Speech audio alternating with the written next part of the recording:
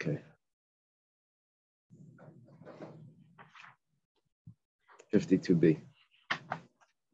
From Boy Rami Bar Chama. How many lines up is that? It's 7, 8 lines. Right before the end of 52b. We thank Hashem that we're able to learn Torah every day. And in this class of our learning, we should have Beis Hamikdash immediately. Okay, Boy Rami Bar Chama. Rami Bar Chama has a question. Rami Bar Chama is a son-in-law of Rav Chisda, right? He's a friend of Rava. It says like this. See, what happened was, there is a measurement of a quarter kav of bones, but we don't use that for a Nazir. Because the Nazir, in order for the Nazir to need to redo his whole count, we were stricter. We said he needs to have half a kav of bones, not a quarter kav. Then we had another measurement where we said it's more lenient. A half is more than a quarter. Right? Yeah. But the reason why we're going to be it's more lenient. And the reason why we're going to be more lenient because it's a more stricter law for the Nazir to have to. Because we're not going to apply the laws of Tumah to the Nazir, that he should have to restart his whole count for just the quarter kav. Okay. Oh. He was going to be able to require that recount. He's going to need a half a kav, which is more lenient. You're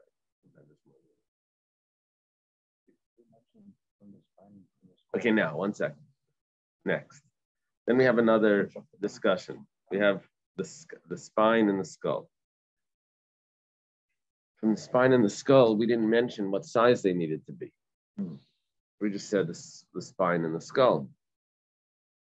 So Rami Bar Chama's question is, if you take bones from the spine and the skull, should we say, in those if they're removed from the spine, collected, do we say that if you have a half a kav, just like every other bone in the body, a half a kav would require the Nazir to give off, to require the Nazir to have to restart his count?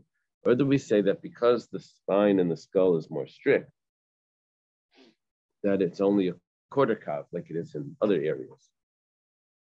The bones of the spine and the skull maybe have a stringency over the rest of the bones of the body, that it will be only a quarter kav that will require the Nazir to recount. That's his question. Is it a different measurement when it comes to the spine and the skull? Is there mention about why they're treated differently? I think it's considered like the main part of the corpse. Skull and the spine. Right. So let's take a look. Kiktani chatzi kav atzamis. When the Mishnah said a half a kav, take out those words. That's what I was referring to. That's talking about the other bones. Now, by the way, there was another criteria, another detail in those other bones. And that detail was that it needed to be the majority of the build or the majority of the bones of the body. And when you collected those, and it turned into a quarter kav, notice there was two. Build and what was the first one? Build, majority of the build, which meant the two thighs and the what was the other, and the hip or something. And you would take if those bones were taken and they were put into a measuring thing, measured a quarter kav, and it measured a half a kav, so then that would make the Nazir have to restart. But when it comes to the spine and the skull, that's more strict. Over there, you would only need a quarter of a kav. So regular bones, half a kav. Spine and skull, quarter kav. Or maybe who made this distinction? So everything is a half a kav. Rava says, Tashama, come and listen. It says in the Mishnah clearly, the spine and the skull. In order to understand what Rava is saying, you have to make an assumption here. How big is the spine and the skull?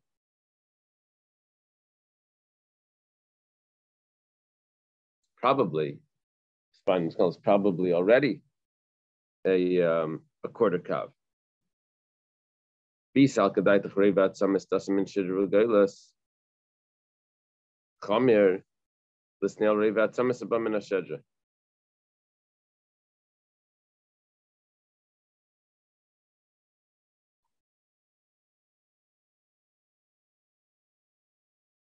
The spine and the skull is probably a quarter kav anyway. So why do we need to say the spine and the skull independently? It's already a quarter kav.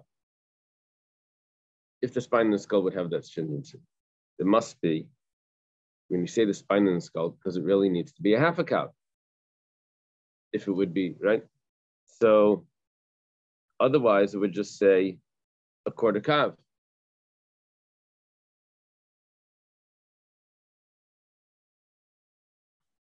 See if I'm getting that correct.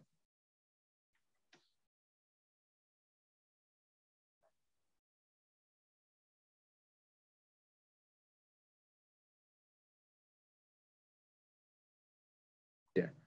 What he's saying is, why would it have to be, once it's a reva, once it's a quarter kav, then why do you have to tell me that the spine and the skull give off impurity when they're intact? Even if they're not intact, it's a quarter kav, it gives off impurity. In other words, the bones themselves, regardless of when it says the spine and the skull, it means that the spine and the skull are intact. That's what it's talking about. So why do they have to be intact if they give off impurity by a quarter kav? They're anyways the quarter kav.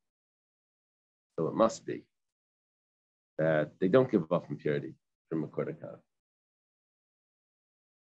And the reason why they're giving off impurity is because they're intact. But a quarter kav of the spine and the skull would not give off impurity, which means that the spine and the skull have the same status as all other bones. Now, the only reason why we came to this conclusion is because we made an assumption that a spine and the skull would naturally be a quarter kav anyway. Since it's naturally a quarter kav anyways, then we asked, so why do you have to say that they're intact? Anyways, a quarter kav. That's an assumption. We don't know that the spine and the skull are really a quarter kav. But because we assume that they're a quarter kav, now we have a question. So why do you have to say it? It's a quarter kav anyway. Why do you have to say it's intact? It's anyways. So it must be, we're concluding that it's just the spine and the skull have the same status as all other bones. Gemara says, 1 second. Okay, now, where I read this Gemara was according to Tosfos, who adds in a few words. I doubt your Gemara has it, but according to Tosfos, what the Gemara now says is that, but Mar Ukva says that we're dealing with a spine in the skull that don't have a quarter kav. That's Tosfos' version of this Gemara. You mean the whole thing? The whole thing together, it's still not. We're talking about it's smaller than that. It must have been must be a baby or something. From the example we went through that I have to get most of the Right. So if that's the case, it has a note on it. yeah, I didn't go through the note, but I did go through the Tosfos. So the Gemara says, the Gemara now asks, okay, so Mar Ukva says that that's not what we're talking about. We're talking about where the spine and the skull had less than a quarter kav. And the reason why it says the spine and the skull is not, it has to tell me that even though it's less than a quarter kav, it still gives off impurity. So what would it tell me about the quarter kav? Quarter kav maybe would it also give off impurity if it's not intact, right? If it's intact, it gives off impurity even less than a quarter kav. If it's intact, if it's not intact, then even a quarter kav would give off impurity. maybe now we have an answer. If it's smaller than a quarter cup and it gives a impurity, it's not like the other bones. It's not like the other bones when it's intact. But it doesn't tell me now what if it's not intact. If it's not intact, then maybe that would give off impurity at a quarter cup, not like the other bones, continuing, not like the other bones. The Gemara says, but Rava was the one that asked the question. Amar Rava was the one that was bringing this proof. But Rava Huda Amar, now we read on the top, that this whole discussion was, how could he have asked this question? He himself said the same thing. And then the Gemara answers, Basar Deshama me Mar Ukfa. Now, over here it says me Rabbi Akiva. But Taisva says that Mar Ukfa was the one that gave the answer. And he said, but Rava also gave an answer like that. So how could he have ever asked the question? So we said, yeah, he gave that answer. After Mar Ukfa gave him the answer, then he started to learn it differently. We had a question. We had a question on the question. If you know the answer already, why do you ask the question? The answer is that he only knew the answer after someone told him the answer, not beforehand. Okay, that's the pshat, the way Taisus learns it. Says Rabbi Akiva and the rabbis embrace disagree only with regard to bones from two corpses. Yeah. Okay. There is the other way of reading this. Is that it's the Gemara says after he heard from Rabbi Akiva, where we mentioned Rabbi Akiva before had some strict opinions, 6 strict opinions about.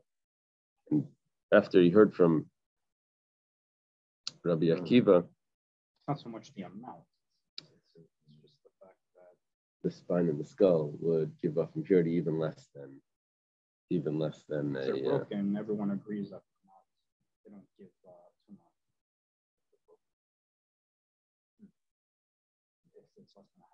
It's less than half a cup. That's what we would come out with. Okay. Even if in total they amount to more than half a cup, each individual piece.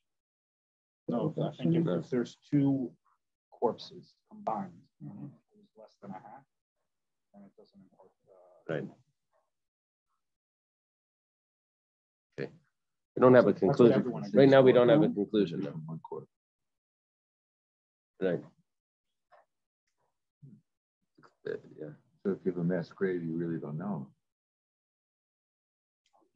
Bones belong to who. Right. That was that discussion over there with the doctor that came in. Just assume that there's going to be full bodies there,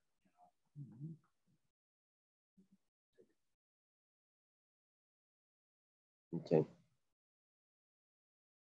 That's what they said when they brought in this box of bones into the blacksmiths. They looked to see if there was a spine from one corpse, and they didn't find it. So could a Kohen go to like the Auschwitz camp memorial? Probably. They can't go on those Kohen trips. Right.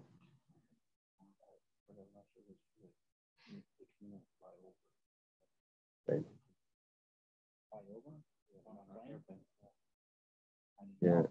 Yeah, I'm not sure how they do that, but I have seen discussion on that. The Kohanim do have difficulties. I think that they don't have to check the routes. I think there must be a leniency for them on the planes, but there were certain airlines that fly with bodies. Oh yeah, that's definitely. That's a problem. They have to make sure that there's no bodies in there. Yeah, it's complicated.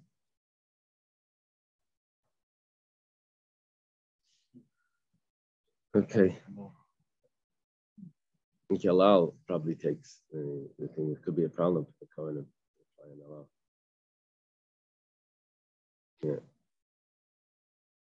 Okay, unless there's some solution where they can make some sort of division. Possibly, this seems like there should be a way of doing it. Right. If there's a Pesach tefach, then it doesn't go up. If there's an area of the tefach in between the corpse and some other container, we're going to see later today. Actually. Okay, Tashma. come and listen. Another attempt to prove Rami Bar Chama's question. Okay, so it says like this: Shama Yomer, etzem echad min hashedrei min hagalgalos. One bone, according to Shammai, from the spine or from the skull would give off impurity. So that's what Shammai says. What did the rabbi say? That it would need to be a quarter kav. See, we have our answer. The spine and the skull is only a quarter kav. That was a huge jump, but the Gemara says, Shani Shammai demach mitrei. 1 second. You don't know that just because Shammai says one bone, that means the rabbi say a quarter kav. Maybe Shammai says one bone, and the rabbi say a half a kav. The extreme, the polar extreme, from one bone to not a quarter kav, but a half a kav. It needs to be even a large size, much more lenient. The Gemara says, well, if that's what you want to say, so to say we now have a proof that the rabbis hold that it's only half a kav, and now we have an answer for the other side. Says 1 second. Maybe it's not so. Maybe the rabbis are arguing with Shammai. Shammai says one bone. The rabbis say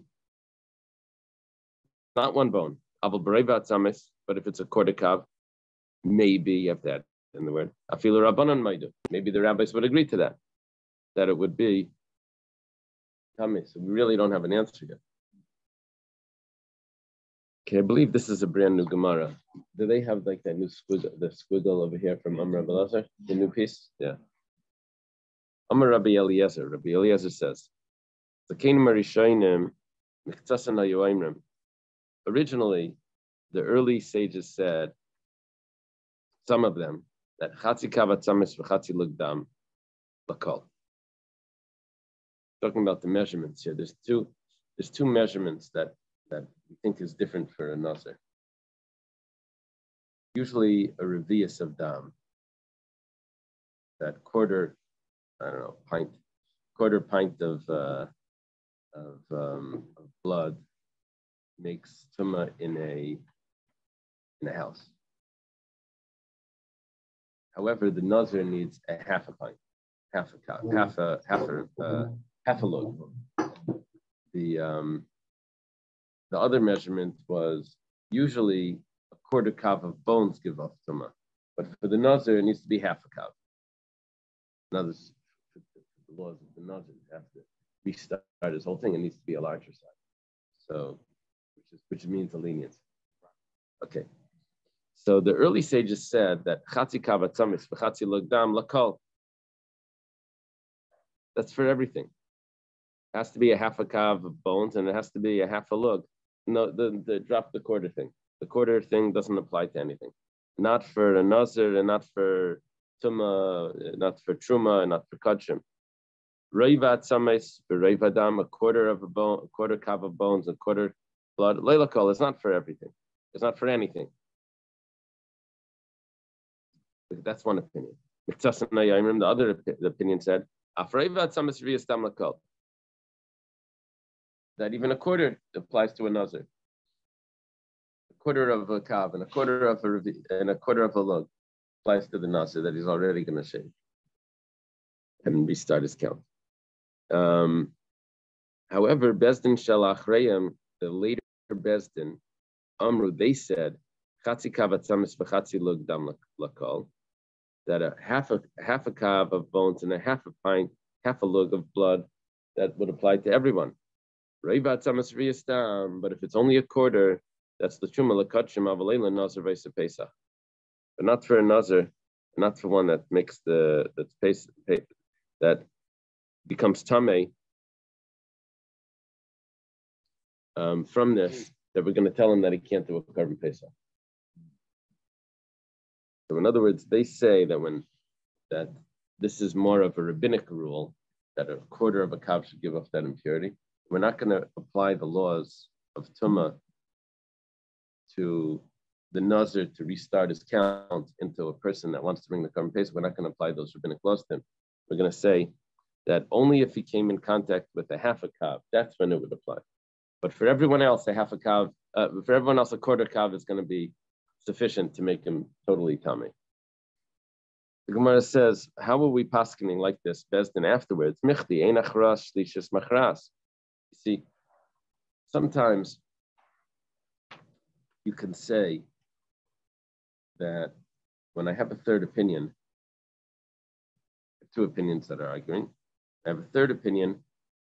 The third opinion is going to be a majority. He's going to join, in one instance, he's going to join the strict opinion. In one instance, he's going to join the other one. So in each one, like in a Venn diagram, right, there's an overlap on each. So you say, well, for this, regarding this is the majority. Regarding this is the majority. The only problem is when it comes over here, this is a third opinion. They didn't mention that there's a difference at all between a Nazir and everyone else in Truma and Kachim. So this third opinion is totally a third opinion that has nothing to do with the first two opinions. So there's no like overlap to say that the halacha should be like this. Rabbi Yaakov Baridi. Rabbi Baridi says, that we have a tradition why we should have this ruling. It's not because we're going into the rules of when you have the majority and all of that. This is a special tradition that we heard that I don't know how the later opinions had the tradition and not the earlier ones, but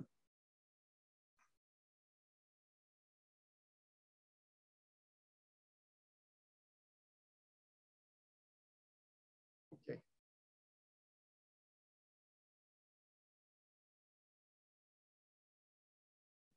Now is that a phrase that's used to designate that time period? Yeah. Those were the last of the prophets. So when they said they heard from those prophets, it meant that was a tradition that went back to Moshe.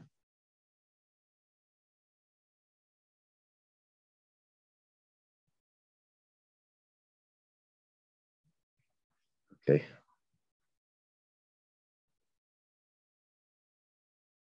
Al Elu Nazir Megaleach. The Nazir will shave for the following. Now, you noticed in the Mishnah just a few days ago, the Mishnah started off saying, on the following Tumas, the Nazir will restart his count. And it goes through the corpse and the kazayas of the corpse and the liquid that comes out of the corpse. You know, if it turns into a liquid, or if it's the dust and the spine and the skull and the limb from the corpse, etc., etc. Half a measurement of bones, half a measurement of blood. Then it finishes off. On these, the Nazir restarts his count. Started at the beginning on these, the Nazir starts his count. Finishes on these. Now, right before the end, it says, and on a bone the size of a barley, only for touching. And these, the Nazir does this count. Okay, so all the beginning ones, we're talking about entering into a house that had tumah there. And only the last one, the bone the size of a barley-sized bone, is only regarding touching and carrying. So the Gemara says, Al elu dereisha lemutimai. Why do you have to say in the beginning that on these the Nazir, like what are you trying to exclude? It says lemute etzem kasaira. It's coming to exclude that when we're talking about entering into a house with a impurity, that's only talking about everything else, but not the bone size of the barley. For the bone the size of the barley, it has to be touched. And then why does it have to say again in the end that, and on these the Nazir restarts his count? That's lemuute even aschuchas.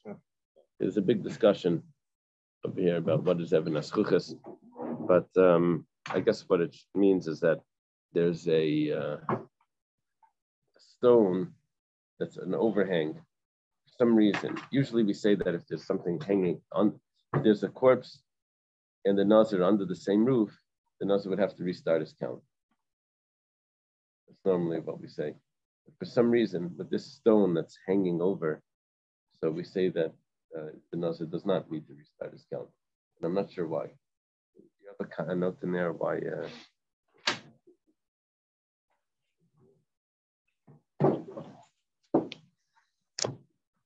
Maybe because it's a stone.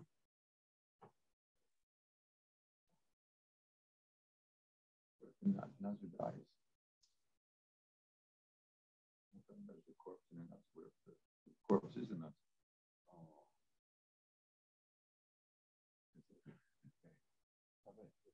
Remind me of the.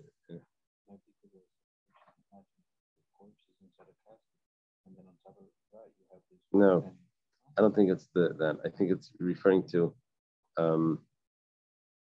that usually we say that certain things that cause tumah to spread, but because this is a natural material, because it's stone, it's not going to cause the tumah to spread the same way. I think that's what it means, at least according to this opinion. There was someone had a discussion. Bar Mitzvah Bacher was talking to the Rebbe. I don't remember the story. The Rebbe said, "What if he puts on tefillin on his arm and on his head? What if the person doesn't have an arm? Put it on his other arm." So then, what the child answered. Then the Rebbe said, "What if he doesn't have a head?" And the person the boy was trying to think, what does he do? Okay.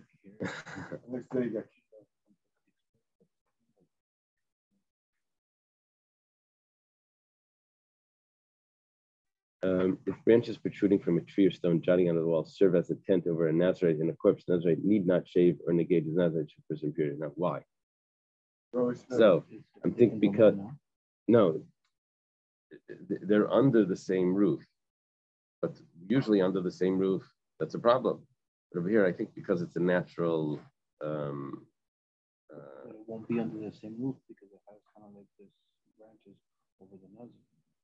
No, both the Nazir and the corpse are under the same roof. Oh. Read it again. Yeah. Jeff wants to know, does that buffer you? They didn't have Yechidus when my days. And we had that group Yechidus. Remember the group Yechidus? Did you ever go to that? All the Bar Mitzvah Bachrim would go in together. It wasn't like private. It was like a group of like 100. Yeah. So the Chatzi Kavatzamis.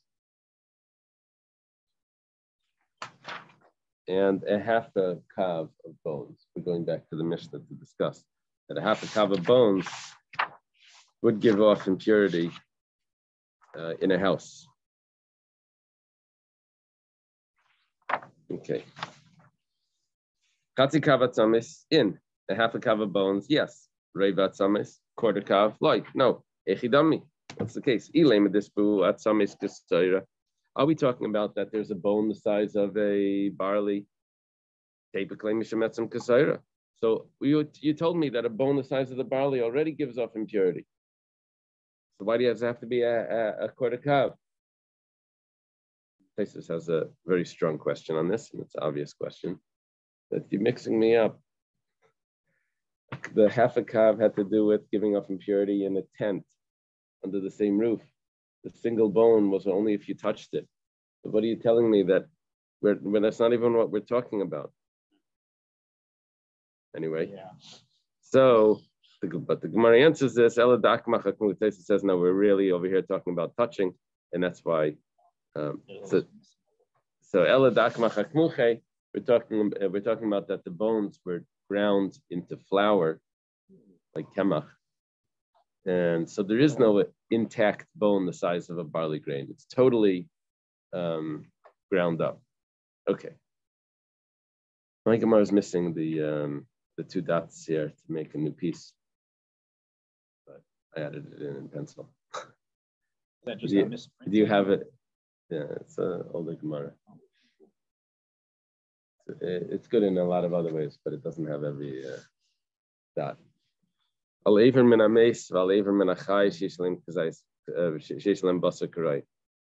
there's a limb that has a limb off a corpse, or a limb that was amputated off a living person. And on this limb, there's the size of there's enough flesh. See, the bone itself won't give off impurity in the house. That would need to be a half a kav for the nazir. Here we're talking about that it's only one bone. But on this bone, there's also flesh and sinews. And there's enough flesh that if this would be attached, it would have been able to heal. It would regenerate, right? And it would be able to heal. If you take all the flesh off the bone, it's not going to heal. But if there's still flesh there, it will enough, it would be able to heal. So then that's considered a full limb, and it would give off impurity under the same roof. So the Gemara now says, Ein alayam basa karai mai. If there isn't enough flesh, so what's the halacha? Now the halacha is obvious. You just told me you need to have enough flesh. But if there isn't, what would the halacha be? So what the Gemara is asking is, enough flesh would give off tumah in a house. But let's say there isn't enough flesh. What about touching it? I know in a house it's not going to give off tumah, but what about touching it? Maybe touching it would give off tumah by contact. Now the Gemara is going to ask later that what's the size of this? If it's the size of a barley, then touching it of course gives off tumah. But wait for that. First we have touching this. Rabbi Yochanan Amar, touching it, Eina Nazir Megaleach Alayim, that the Nazir won't have to restart his count. Rish Lakish Amar Nazir Megaleach Alayim. Rish Lakish says that he does. So Rish Lakish is going to be strict about this bone that does not have enough flesh on it. Rabbi Yochanan Amar Eina Nazir Megaleach Alayim Daktani Bereisha. I'll tell you why. It says in the beginning, Al Eiver Min Ames Val Eiver Min Achai Sheislam Kazayis Basar Aval Ein Alayim Loi. Says clearly that if it needs to have enough flesh. The only thing is that I could have said that that's only talking about to give off tumah in the house.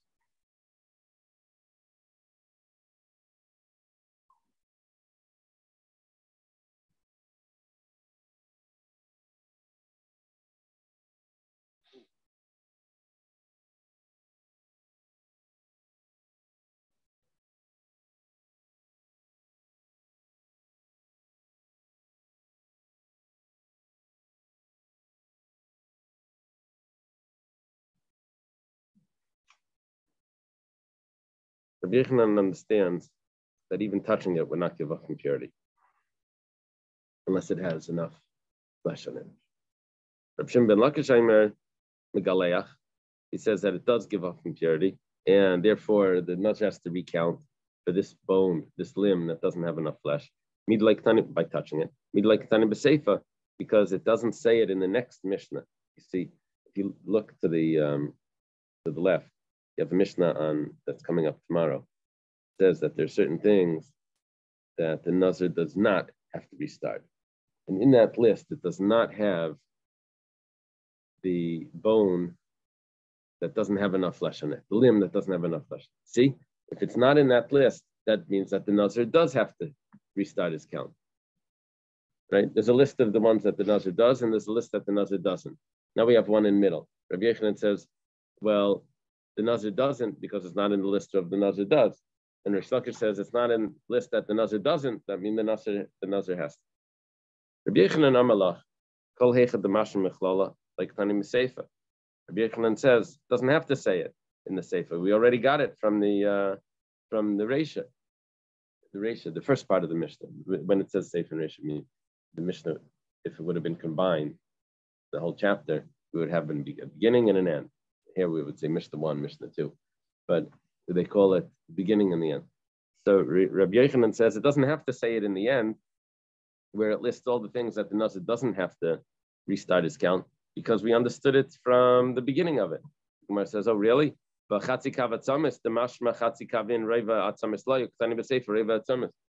give you an example of something that we understood from the beginning of the Mishnah, but nevertheless it listed it in the end where it says you don't have to restart.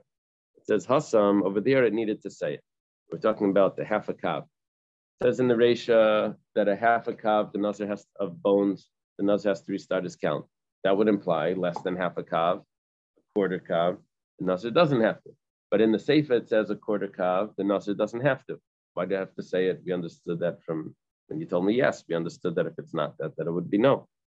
It says we didn't understand that because ilav reivat samis, if not for that statement that a quarter kav, he doesn't have to. Havamina afilu al magayev al masai like. I would have thought that even touching it would be he wouldn't have to. It's only on if it's under the same roof that he doesn't have to. But if he touches the bones that are less than half a kav, they're a quarter kav, he still will have to. So that's why it was important to list it over there, because over there it was saying on the tent, under the same roof, that he won't need to restart his count. Gemara tries again to ask on Rabbi Yochanan. What about v'chatzi lug dam? It says that a half a lug of blood under the same roof, the Nazir has to restart his count. We can understand from that it has to be a half a kav. If it's not a half a kav, then he doesn't have to restart his count. But if you look at the next Mishnah, it says that he doesn't have to restart his count if he's under the same roof with a quarter of a lug of blood, which means that you are restating things that was obvious from the reish. You're restating it in the Sefer. So why don't you restate the limb missing the flesh? That's what we're talking about. It says Hasam lafukim id Rabbi Akiva. Over there we have an important reason, because Dam Rabbi Akiva v'yastam abba mishnei mesim etam ba'el. Because Rabbi Akiva is strict over there. But the reason why it's saying it is because we're negating the opinion of Rabbi Akiva. Otherwise, you're right. We wanted that to say it. Okay. Now the Gemara goes to the most basic question of this whole discussion. We're talking about a bone that doesn't have flesh on it, or doesn't have enough flesh on it. Rabbi Yochanan holds that the Nazir does not have to restart his count from touching it. And Rish Lakish says that he does have to restart the count. What are you talking about? What is the case? If there's a barley size, my time with the Rabbi Yochanan. What's going on? Why does Rabbi Yochanan say that he doesn't have to restart? Clear Mishnah. Bone the size of a barley, Nazir becomes tamei with contact. He has to restart. So maybe we're going to say read less beyasim kusayr. So we'll say that it's not the size of a barley. So my time with the Rish Lakish. So how could Rish Lakish say that he does have to restart? Amalach Rish Lakish. Rish would tell to you, Loilam the less beyasim kusayr. You know what? We're talking about such a small bone that it does not have the size of a barley. But nevertheless, we have a verse that the Torah includes it. The Tanya was started in a brisa. Brisa quotes a pasuk. You want to get me a chumash?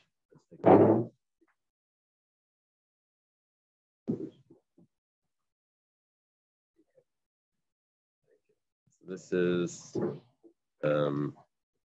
like Parshas Para, remember? Parshas Chukas.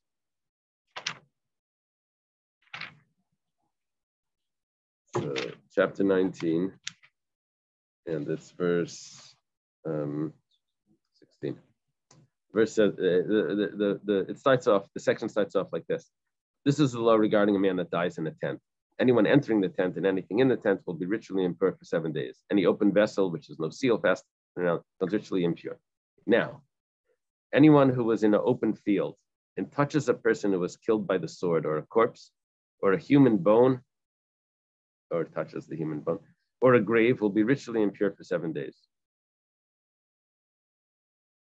Okay, so we have over here a bunch of examples of how the person would be ritually impure. We said, is in an open field, touches a person who was killed by the sword, or a corpse, or a human bone, or a grave. Okay, so the Bryce is going to go through explaining why I need those examples. Each one is going to be teaching me something. It's referring to I think it's going to be referring to an enclosed grave. So it starts with Tanya was saying about cover. Okay. Al Pnei Asada, on the face of the field, in an open field. This is someone that goes on top of over the corpse. Doesn't say he touched him. Doesn't say he touched him. It just says he walked over him. Right? He's in an open field. A halal, a corpse. I'm sorry, halal cherev, it says. Open field is a closed field.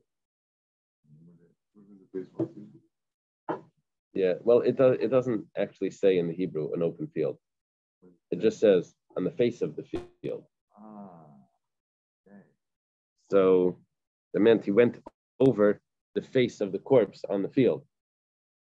Doesn't have to be the face either. Went over the corpse. But halal, so halal cherev is someone that was killed by the sword. So now we're talking about the person that was killed. This is referring to, this example is referring to someone that lost the limb while he was alive, but that limb has enough flesh in it that it would have been able to heal had it been attached. Cherev, when it says about the sword, that's coming to tell me something, a very important halacha, that while the sword is attached, while the sword is touching the corpse, the person touching the sword not only becomes tameh, but he even becomes the same tumah as the sword, which is an avatama. The corpse itself is called avi avais, but it becomes an avatam, becomes the very highest level, lowest level, the most severe level of impurity. So all these guys that are dueling, sticks the sword. Whoa! It's a family shear, sir. He immediately becomes tamei also, right? Yeah. He's killed him. Yeah, if he dies on spot. Right. Otherwise, he. What if he goes off and dies a few minutes later? No, then it's not tamei. Only while the sword is touching the corpse. It's the corpse. Right. There are certain types of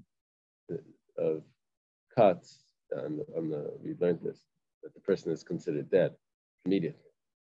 So the tumah starts immediately. I think like cuts off his head or something, that even though maybe it's still see more motion of some sort, but it doesn't matter, it's considered dead. Okay, oibe mace or a corpse. This is talking about a limb that was removed from the corpse, which also gives off tumah. Oibe etzem adam, or a bone of a man. What is this referring to? Is there reiva atzamas is referring to the kortikav. Oibe cover, or the grave, zekever sasam. This is referring to an enclosed grave. Now, the special halachas with an enclosed grave, that if it's enclosed from all sides, then the tumah will go out, not only directly over the corpse, but it would also go out from other parts of this coffin, of this grave, that are not directly over the corpse, even though there's no corpse directly on them. But the whole entire grave, if it's in a sealed container, becomes, the tumah goes out of it as if the whole thing is the corpse. Closed by a fence? No. Talking about enclosed, like entirely sealed, like in a container. Coffin? Yeah. Then what spreads out where? So normally, it spreads out to the edges, to the dimensions of the container. Right. That's a kever sasam. So the whole coffin gives off tumah as if the whole coffin is the corpse. Damar Mar, the master taught, tumah bekas v'ila bekas v'yeredis. That the tumah goes up from every side of this, every edge of this coffin, even if it's not directly above the corpse. Okay, now that was talking about going over the corpse or any of those items as a roof over it, like in other words, making as if the person is the tent over the corpse. That's how the tumah would go. All of this is Rish Lakish coming to tell us that there's a special halacha that touching this bone, even though it doesn't have the size of a barley, is going to give off impurity. Amarav Yehuda, when it comes to touching, Rav Yehuda says Tanya was taught in a brisa. Quote the same pasuk. Oh, I'm sorry, it's not the same pasuk. Is this also verse 16? What does it say over there? This is verse 18? 19. Okay.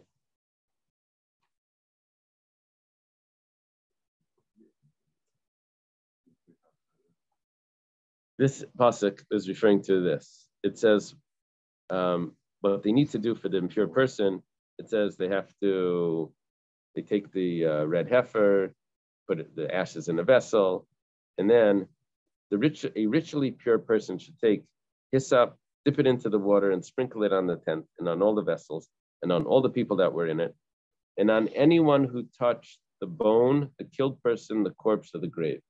Now we go through the list again. This is discussing the purification process. In the purification process, it says you have to sprinkle the water on anyone that touched what? It goes to the list. Before we were talking about the person becoming tameh when he's as a tent over it. It didn't say that he touched. Actually, he used the term feel touch as a person, but all of that was referring to the tent. Now we say when it says anyone that touched the bone, that's referring to a bone the size of a barley, or the corpse. This is talking about a limb that was removed from a living person, amputated, but you don't have enough flesh on it to give off that impurity. You don't have enough flesh in it that it would heal. Nevertheless, touching it gives off the impurity. Or a corpse, this is referring to a limb that comes off the corpse. Or the grave, this is very interesting. This is referring to an old grave that was there before Matan Torah. Yeah. Before Matan Torah, you see, this is according to the opinion that the graves of the non-Jews don't give off impurity. But anything that was before Matan Torah does give off impurity. It's only after Matan Torah that became a distinction between the Jews and the non-Jews, how much the impurity would be. But the old graves still have that impurity.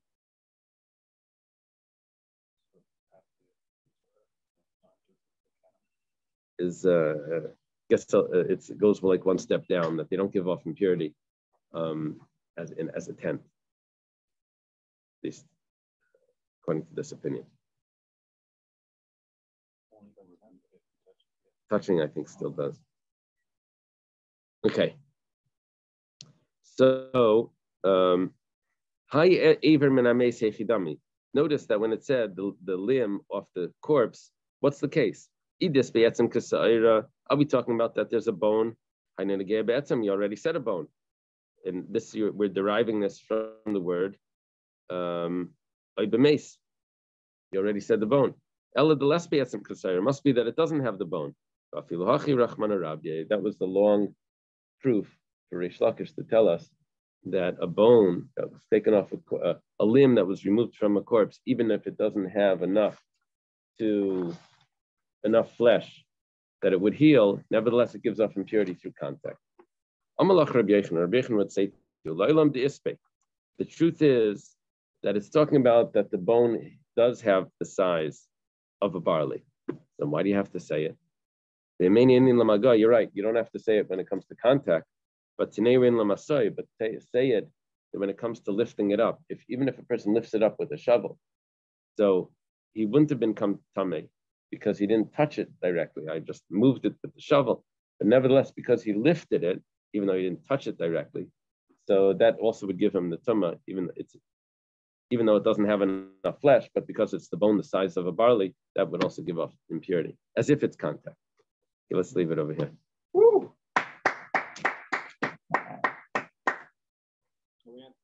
No, the piece right before the Mishnah. Yeah. Okay, have a good Shabbos, everyone.